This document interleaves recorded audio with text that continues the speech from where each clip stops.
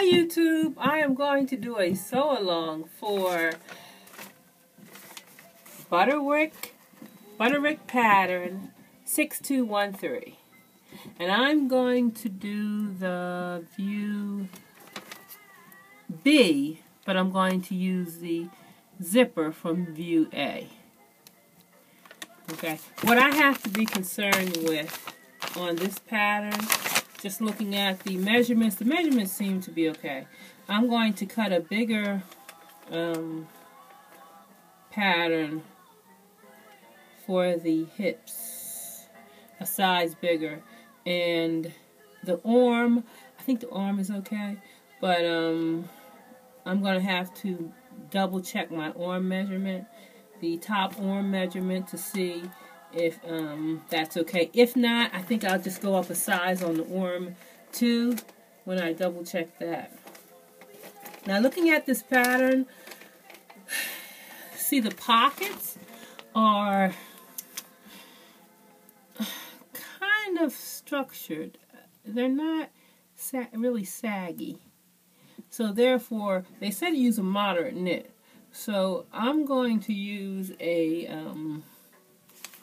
knit that has, I guess it's a moderate knit. It has some stretch. I have a lot of stretch to it. When I did the stretch test, you know, you double it. Usually I do it on the fold. And you put your material fabric here, then you see if it stretches to that part. Okay, so if you start it here, then you pull it and see how far it stretches. Now if it stretches all the way over here, you got too much stretch. And having too much stretch can be just as bad as having too little stretch. Because this, I know this because I was doing a dress for Jill Scott concert, and I used a very stretchable material, and I never got that neck right. That neck was never right. Now a turtleneck, if it was turtleneck, I don't think it would matter too much. But this neck it's going to give you some problems if you have too much stretch. Yeah. So make sure, because when I already prep my fabric, I iron my fabric. Although this is the type of fabric that doesn't have a lot of wrinkles in it, and I got the pattern pieces, made sure I got B, but I'm going to have to do A zipper, but you know, made sure I got B, double check my pattern pieces. Now some of the pattern pieces is cut one on the on a single layer of fabric. When you do that, you got to make sure you cut them, if you cut both of them face up.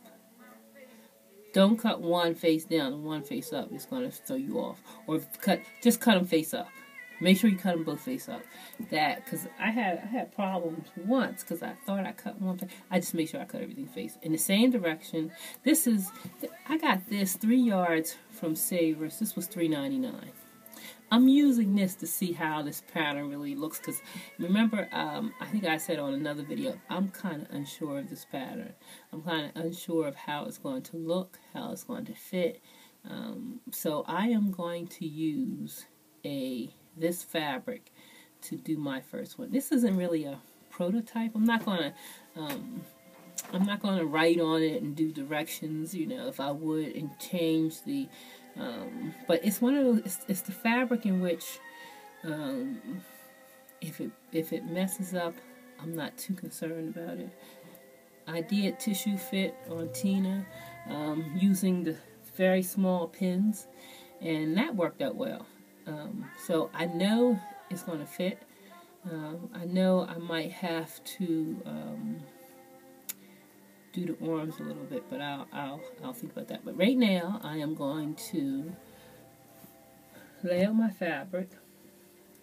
I'm going to use pattern weights in my rotary cutter and cut my pieces. Then after I cut my pieces, I am going to start probably on the first part. So I'll be back. Once my pieces are cut and I've started, I will come back to let everyone know where I'm at. Again, this is going to be a sew along for 6213.